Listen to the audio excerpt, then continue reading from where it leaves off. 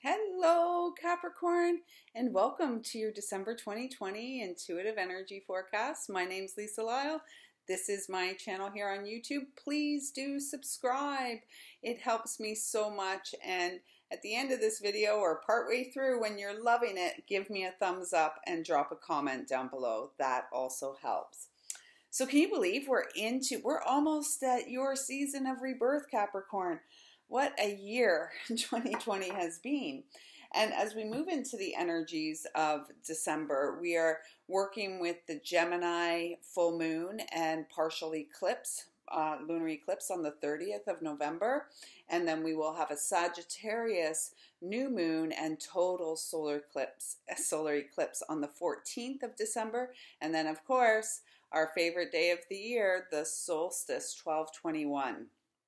So I am hosting some events which can be found on my Facebook, Wisdom of the Heart, under the event tab. So a couple of moon circles with the during eclipse season, and then an event, a group meditation and grounding session, I would call it, on the 21st for the solstice. So if you're interested in those, please do check out my Facebook page, Wisdom of the Heart. As I'm not sure I will have an opportunity to update my website with those. So also, as we move into December, what I'm feeling for the collective, for all of us, is that we are really being called to go deeper within our self-care practices, go deeper within our spiritual journey, because in essence, we are spiritual in nature. So this is going to be really important. These messages are all pretty much guidance from the connection of our higher selves. That's really what seeks to guide. Oh, this is so beautiful. Guide us this month. So you're the second reading I did. I did Sagittarius first because it was their birthday. So you'll be first in January. But this is a recurring theme so far for the two, power.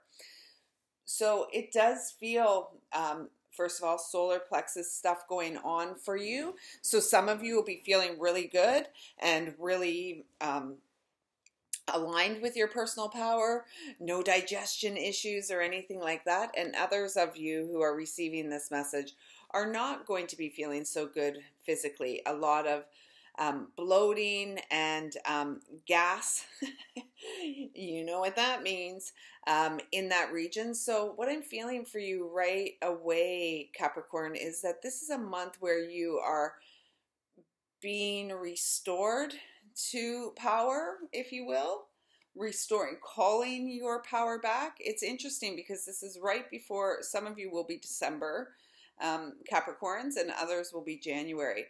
Regardless of where you fall, at the time of your connecting with this message, it's really important that you begin to observe how you feel in your physical body. Are you bloated and gassy? Like, are you farting all the time? You know, are you, just like in pain, having a hard time digesting things? Pay attention, because these are clues for you as to how to support yourself, and making sure you're drinking a lot of water, fresh foods, not dead food, fresh food, greens, nuts, seeds, fruits and veggies, lots of this kind of stuff. Breathing practices, working on getting that breath as deep as you can get it into your body, moving your diaphragm with your breath. Really, you know, standing solidly with your 2 feet planted on Mother Earth. And if you can do that with bare feet, even better. I really feel for you. This is, also honoring the sun. So honoring the rhythms and cycles of the sun on a daily basis. So when the sun rises, getting up with the sun, creating ceremony around the sunrise. This is important. This is important actually for everybody. I really feel guided to say that with you. It's like getting up with the sun, sitting with the sun as it's rising, really setting your intentions for the day going forward, working with candles, to working with that flame, that fire energy. It feels incredibly important for you this month, Capricorn, to align with your inner fire. Reestablish your connection to your passion and creating. If you're feeling, so for some of you, what I'm getting is some of you feel completely drained of energy. And what they're showing me is this visual of like umbilical cords from your solar plexus chakra, here, here, here, up there, down there, all around there. And they're tying you up. And I'm hearing it's time to cut the cords. Cut the cords that are draining. It's like a siphoning of your energy away from you, right? You don't need that. If there's not a give and take within a relationship, if there's not a balanced exchange, the one who's doing all the giving is going to feel depleted, depressed, you know, like, yeah, down in the dumps, just over, like, and what I'm hearing is like lack of motivation, like not even motivated because all your energy is being sucked away. And you may willingly have given that away. You're a fellow earth sign, and we love to give, we love to give, we love to give. This month, it's about giving to yourself. And as I mentioned, this is a collective theme. It feels really important for you, Capricorn, is to really, what do I want to say? Like, master self-care. Oh, whoa. Whoa. And then we got the Lovers. And it's funny because Sagittarius had, not the Lovers, but the color energy of their first card was very much like this. And then their second card was like this. And so here it's coming a bit, you know, in different positions. So this is sacral chakra energy. And is the Lovers the Gemini? The Gemini energy? It may be. I'm not a tarot reader, but this is about your medicine. And it's a number 6. So again, 6 takes us to Virgo, the 6th house, taking care of your physical body. The healer, healing thyself, right? Clean up your home space, shift things around. This is a great time. I have a lot of houseplants, 130 or so. And so they're all over the place here. And yesterday I spent some time putting this baker's rack together and moving a bunch of plants around. So now I have room for more. That's the insanity of it all. I love it. But, you know, just shifting it, when we move things around in our house, it really shifts the energy. Working with bells, I've been working with my tingshaws and bells quite a bit. You know, moving the energy out of the house. I feel like this is I feel like before your birthday season, Cap, I feel like you're meant to go and do like a clean sweep of your house, getting rid of things that you're not using, really, just because I feel like partially this is part of where that siphoning of your power is going as well. For some of you, you may be in beautiful divine union, and it is about experiencing all the pleasures that are available to us in the physical body. So sexuality, sensuality, partnership with another. This is not the day and age of casual sexual relations. And if that's something that you're engaging and participating in, it's a pretty good chance your vibration is pretty low and being almost, I want to say, like anchored into the third dimension. And if that's the case, you really have to ask yourself, is that what you want for yourself? Because our sexual connections with others can either be like this siphoning of energy, triggering our wounds. Once we've actually done our inner work and the connection with a divine partner is meant to lift us up. It's meant to be equally pleasurable. So I do feel that there is a need, you know, to enjoy life, enjoy life, and to really appreciate yourself. And if you're not in partnership, this divine union is a union that takes place within us all, right? The divine masculine and the divine feminine within, and really taking pleasure in yourself. I see it's like they're showing me you like looking at yourself. Have a look at yourself in the mirror and really appreciate what is there. Appreciate what you see. Acknowledge your own beauty. It feels like this month is about a deeper connection to you. A deeper connection to you. It's almost like romancing the soul is what I'm hearing. So let's get some affirmations for you for this month. That's the one. This is awesome. Number 30, reach for your dreams. And I'm hearing, how can you even know what your dreams are when you're not clear, when you are run ragged, when you are depleted of energy because you've been so busy running here, there, and serving everyone else? Focus on you. This is 3, the number of creation, the sacred trinity within, merging the divine masculine and the divine feminine so that they can nurture that playful, joyful, creative inner child to come out and create. Capricorns, you know, for me as a Virgo, I always look at Capricorn, you know, that you're the cardinal earth sign. And for me, the cardinal of any signs is like the highest embodiment of that element. And I've always admired Capricorn's creativity.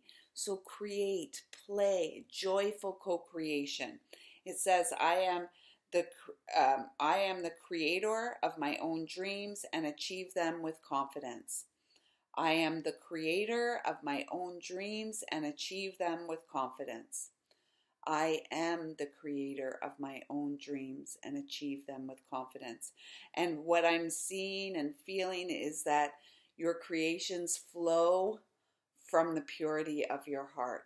Trust your beautiful, beautiful, wise, and wonderful heart. Joyful co-creations. And speaking of that, little Luna comes. Hi, baby. Hi. But she's not coming up. She's walking over to her bed. She's going to get closer to me. Oh, there's your card. And there's another one. So here's a couple more. Oh, look at this. Oh, my gosh. Capricorn, honestly, focus on yourself this month, okay? Because the guidance is clear. Remember I was talking about the body, and then you've got the listening to my body. It's a number 38, which comes to 11. You are here on a path of mastery. We don't master things outside of ourselves. That's not the path of mastery. Controlling and domineering others. No. That is the weak man's walk, if you will. The path of mastery is the walk within. The ability to master our emotions, the ability to harness our creativity, the ability to listen to our body when it's speaking to us. It does feel like there's a little bit of shadow, and that could be around the sexuality, the sex energy.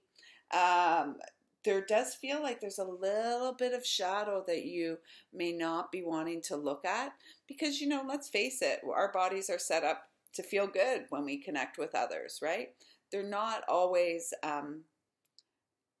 it's also a way to siphon our energy. And yeah. So I don't know why that's coming up, Capricorn, but you will probably know why I've said that if it relates to you. There's so much wisdom within, okay? There's so much wisdom within, and I feel like this month it's calling you home to rediscover you and to reconnect with the purity of your heart, because when you do, this is where the innate wisdom, the eternal wisdom is going to flow to and through you, okay? Because then the next card you got is the inner wakefulness. And this is a number 33, another master number. We're moving towards the solstice, and the solstice is the symbol of the returning of the sun. S-U-N, not sun. But it's a good way that they planned all the religious holidays around the original holidays. So this is really about you recognizing the Christed light within you. The Christed light. This is your power. Your heart is your power. It's one thing, again, it's one thing to look outside of yourself and go, oh, wow, you know, I know what that person needs. And we can sit in our, you know, judgment and criticism of other people without even recognizing that, you know, perhaps we're judging and criticizing an aspect of ourselves. And, you know, judgment, criticism, jealousy, all of these things really, really low vibe. Support, you know, compassion, admiration, respect, all of these are much higher vibe words and energies. So, you know, choose where you want to be. Do you want to be vibing low, stuck in the sort of the carnal, the carnal energies of being human, or do you want to vibe high and set your soul free to shine and to create and to have fun in each and every day? I know where I'd want to be. It was 1616 when I said that. So I'm going to share with you these two affirmations. My health is my life, the temple of my experience and the greatest of my blessings. My health is my life, the temple of my experience and the greatest of my blessings. My health is my life, the temple of my experience and the greatest of my blessings. I like to say things 3 times. Don't ask me why. It's just, it's again, intuition tells me to do it that way. So that's the way I do it. Okay. So I just trust. Wow.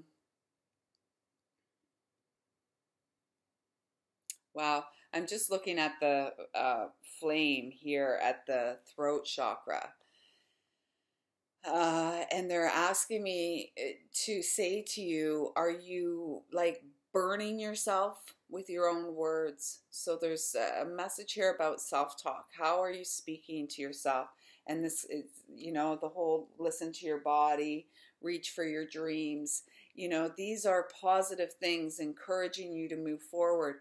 Are you using positive, affirmative, uplifting words to support yourself? Your focus this month is you. Focus on you, okay? I am completely awake and tuned in to my truth, clarity, and inner wisdom. I am completely awake and tuned into my truth, clarity, and inner wisdom. I am completely awake and tuned into my truth, clarity, and inner wisdom. So let's see what animal guide is here for you. I'm sitting on the floor. Maybe I'm getting a little bit... I'm not getting too old for that. I'm still going to sit on the floor. My leg's falling asleep. So, okay, let's see. All right, let's see. I'm pretty sure, did I tell you at the beginning, yearly forecast for 2021? I'm booking those now and starting to record those. There will be a link in the description below. Please do subscribe, like this channel. Check out my website, lisalyle.com. Reach out to me if you feel there's any way that I can support you. This is really the energy that we're moving into more and more, is this energy of community and support. If you'd like to buy me a coffee or tea, you can hit the donate button up above in the banner on this YouTube channel. And I'm always greatly appreciative for those people who do support me in those ways. Thank you, and know that you are deeply appreciated. Come on. When animal is supporting Sagittarius. There it is. See, I just have to. Ah, yes, the unicorn, magic. You know, believing in the magic of you. If this doesn't embody or speak to the energy of the inner child, I don't know what animal does. Unicorn, and look, it's white. The purity of your heart is meant to be your guide in this lifetime. Trust it. You are a magical being of light, and you really are highly intuitive incredibly creative. And if you've been feeling blocked or stuck, it's really time to look around, reflect upon your life and what's there, what's supporting you, what's not supporting you. And you know, perhaps there's going to be a need to let go of some things so that the new, so that you can create space for the new and what is right here to support you. This is awesome. I love this meme. Was shared with me years ago. Someone told me I was delusional once and I almost fell off my unicorn. Yeah. So have fun. Again, that's fun. It's play. It's you know, this is what we're here for. It's not so serious. So both you and Capricorn both got animals from the spirit aspect of this deck. So this is like the extras in this deck, if you will. So let's see what it says about the unicorn. So I'm working with the Wild Unknown. There it is. Here. The Wild Unknown Spirit, Animal Spirit Oracle. I love it. Okay, so it says reconnecting to our higher wisdom or divinity. Yes. Oh, it was 2121 there. In big day. If you're not going to join us in the circle, the gathering, the solstice gathering on 12/21, please make sure you do something really special that day to really hold and intend to hold the highest amount of light that you can. The world really needs us all now. It's difficult to see, hear, or think of a unicorn without immediately questioning if it's real. Did they ever exist? Perhaps long, long ago. The mind answers maybe, or it could be, or no way. This very contemplation explains our relationship with divinity and encapsulates our wavering belief in the unicorn. We wonder what divinity is. We wonder where our intuition comes from and if we can really trust it. We think about a higher power, or our mind hesitates between yes, no, and maybe. Is it male or female? Does it have a name, or is it just a feeling? The unicorn card appears and wakes us up to curiosity about the higher self and the divine. It is a card of questioning, exploring, and contemplating the inexplicable. The mind's eye knows there is something beyond our day-to-day lives, a deeper dimension to our experiences. The mind's eye reaches and reaches and reaches out to grasp something more. You are the unicorn, and you have begun your quest for answers. And let's look for answers that unite. Externally, from outside of ourselves, we have been given answers that separate us from one another. You and I may look different, yet how different are we really? How different are we really? The unicorn and the sixth chakra. It's no surprise the subtle essence of the unicorn unicorn card resides at the third eye, the exact place from which the unicorn's horn extends. This center is called the Ajna chakra, or command center. The ancient yogis believed it to be responsible for our intellect, intuition, and deepest wisdom. Some say our two eyes see the past and present, while the third eye peers into the future. And I would say the third eye is really our imagination. You know, one of your first cards here, or the third card out, was reach for your dreams. This. You know, this is it. What are your dreams? And now it's time to start living our dreams. Not living the things that we thought we should do to make money. This is about really co-creating a new earth that is accessible to all beings. You know, unity.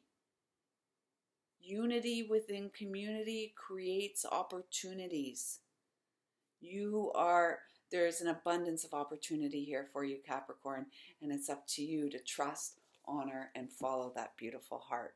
I see you, I feel you, I love you. Until next month, until next year, take good care. And have fun.